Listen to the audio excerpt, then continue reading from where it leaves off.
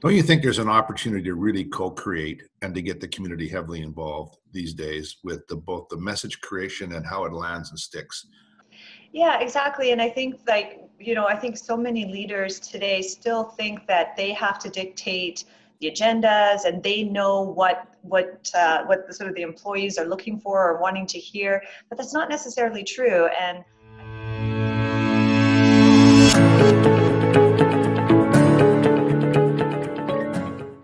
hey, Lauren, how are you?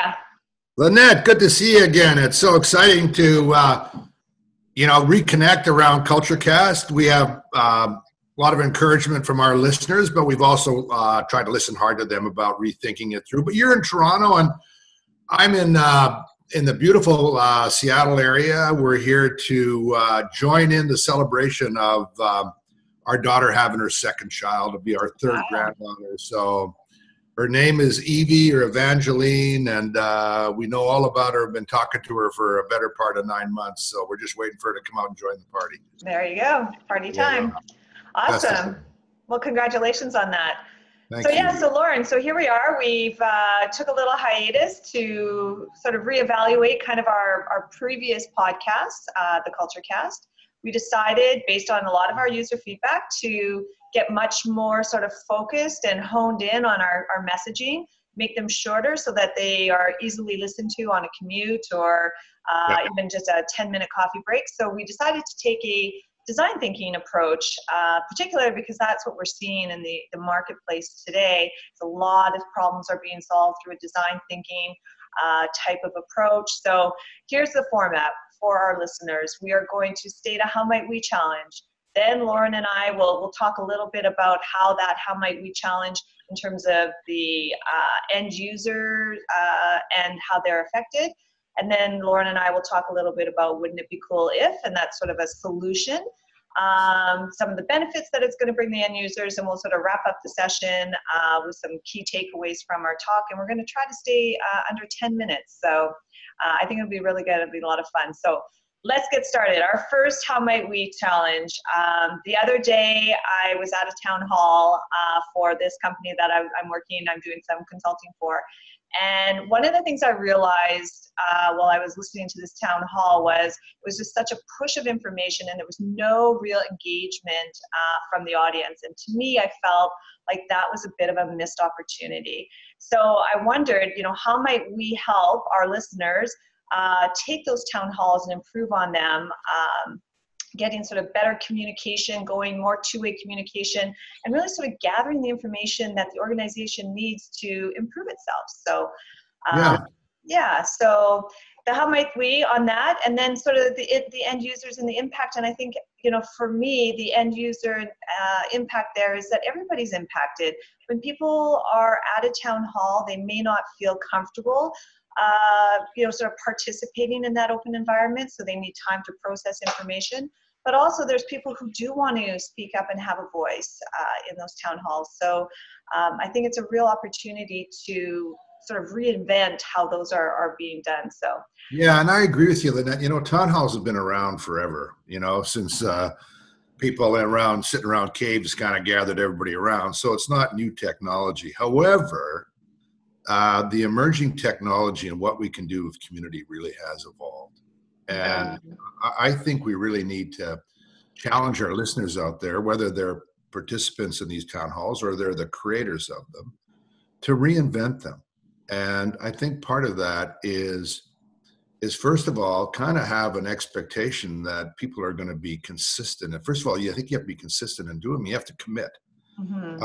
Leaders have to commit, and the participants have to commit to actually participating. And that and even though leaders do have messages that they want to get out, and I think that that's reasonable. Like you said, Lynette, you have leaders do expect to be able to and listen. Don't you think there's an opportunity to really co-create and to get the community heavily involved these days with both the message creation and how it lands and sticks within the organization group?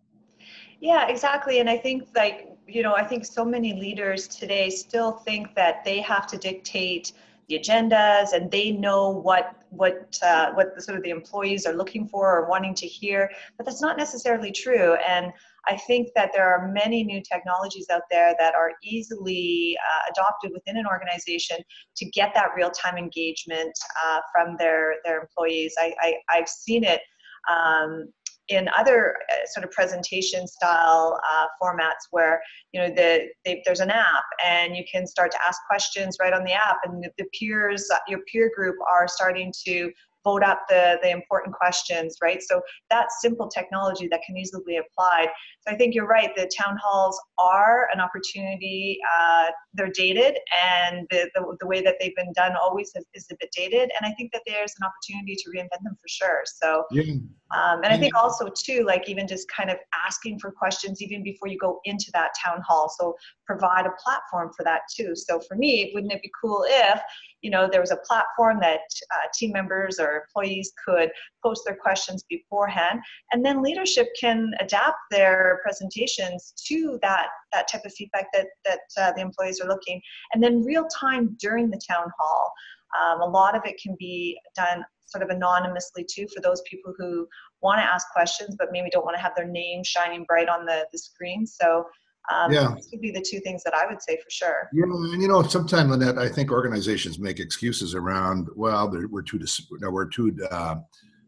dispersed, where we're not on the same time zones, we have too many people, we have too few people, we have whatever the excuses. But you and I were both and had a chance to observe Google have every Thursday. They used to do it on Fridays because they're so global. Thursday at 11 o'clock, I think, or 1 o'clock is the time that they do it. So, you know, Southeast Asia can participate, everybody can participate. And they have 110, 120,000 people. And literally, they do them consistently every Thursday. And I was thinking about, you know, with all the Google people that walked out on essentially what was the Me Too issue to some extent, just think if they wouldn't have had that consistent town hall. Mm-hmm. Now it sounds like a reactive emergency meeting, but when you've got a regular town hall and you're talking about real tough issues, and they do, I mean, people take them on, you heard them. I mean, they don't pull any punches, and they do a lot of polling and that kind of stuff. And you know, my view is that they're not perfect for sure, but if they can do it, I think it's a challenge to every single organization to think about the importance of consistent and highly co-created community town halls that really engage the group. And you know, I think for me too, what you said there is very important. I think there's these quarterly town halls. You know, what's being presented during that information or during that session is, you know, I don't know. I feel like maybe, you know, is a quarterly town hall even relevant anymore? Like, do people even, you know, do they really care, or do they? I think, you know, are they looking more for that regular interaction? So you and I have been in that situation before where we have started to have regular, consistent, weekly, twice a week actually, conversations with employees and team members, what we refer to them as, you know, and I think that really helped and enabled the ability to really understand what was going on in the organization and achieve that transparency that people are asking you for as a leader, right? They want to know what really is going on, and they want their voices to be heard. They want their answers, and they want answers to some of their questions. And waiting every 3 months to do that, I think it's a bit frustrating. I think it's frustrating, and I think it's reactive. I mean, I can see that. I think it often they evolve because they centered around some form of financial results that obviously happen on a quarterly meeting. And yeah, there's still merit every quarter. You want to be transparent probably and share those results and talk about it. The conversation needs to be happening, in my view, all the time. When you first told me, because you gave me a lot of strong advice, and I resisted it at first because I was kind of fearful actually as a leader that anybody would show up. But, you know, we started and you know, and because we were consistent and we regularly engaged the community and we used the technology, we would have between 5 to 800 people out of a 5,000 organization show up every Friday and Tuesday to really participate, Friday or Monday, to participate in these things. And it was the consistency and the openness and the transparency and the authenticity, I think, but not of just me or who was on the video. It was the community. Mm-hmm. And I think the trust came, and I became to appreciate it wasn't about me at all. It was about the community, the largeness of and the sense of co-creation as a community. Because using current technologies, you know, Lynette, that the community is very active, chatting away and answering questions and reacting to comments, and people are there as much for that as they are for who's ever sharing the content of it. Exactly. I remember so many stories being told to me about people who would join those weekly conversations with us, and you know how in some cases they made them those conversations made that person a better leader. They felt that they didn't have to wait to get the information sort of trickle down to them. They could get that information on a weekly basis.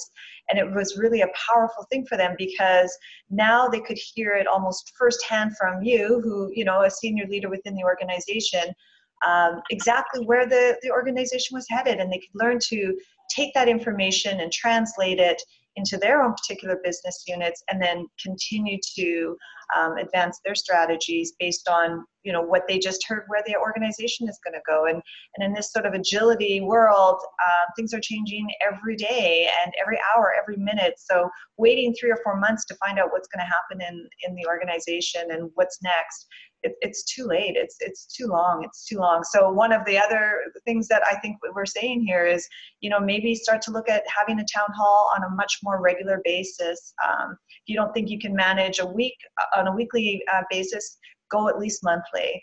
Yeah. Yeah. So, and then, if you say you're going to do it 11 o'clock on Friday, because I remember you saying to me one thing, listen, Rubis, if you're going to do this thing, I don't care if you're on holidays or you got the measles or what's going on, you better be there 11 o'clock on Fridays, because that's the way you get the audience and the community to show up. And you have to trust the community. And it's built slowly, but when they show up, they show up for each other as much as for anything else. And it's very powerful. And maybe we should start to kind of wrap up and sort of give our listeners a kind of a summary of so maybe we can do that, you and I together. So I guess one thing we're saying is commit, right? Commit to the real-time, authentic, genuine, regular opening up of sharing of information. And the operative word there is to share it, right? And I think the second thing we're saying is that be consistent. You know, be consistent. You're going to pivot, right? It's going to evolve, but be consistent. And I think third is trust the community, engage, co-create with the community, and make it fun. Use the current tools and technology to really, whether not just the video, but polling or, you know, the chatting, the any number of things. And is there anything you might add to that? Or yeah, I think for me too, I always believe in designing the experience as well. Yeah. So, you know, I know that you and we kind of like to go a little bit organic, but then there's that part of me too that I end up saying, okay, I need more structure. So I would sort of suggest that, you know, when you're designing your town halls, at first, maybe start to look at sort of the experience. So what happens before that town hall? What's being asked? What's being gathered? How is it being promoted? What's happening during the town hall? And then what happens after? So the conversation just doesn't have to end at that town hall. So what you're trying to do is continue the conversation. So I guess I would design it from an experience standpoint. So the pre, the during, and the post. And I think you'll see as a leader or anybody who's organizing any kind of event for that matter, you'll see engagement just increase tremendously. So yeah, those would be my leaders are designers for sure. And Lynette, I think that is real wisdom, the idea of pre, during, and post design. As much as I like to wing things, I think your wisdom there is absolutely right. And so maybe that's a good place to end. Yeah, that's good. Perfect. Yeah, thanks. Great kickoff and to the season, Lynette. And all of our listeners, thank you so much for co-creating with us. We really appreciate it. Yeah, sounds good. Thanks, Lorne. Bye. See you, Lynette. Bye.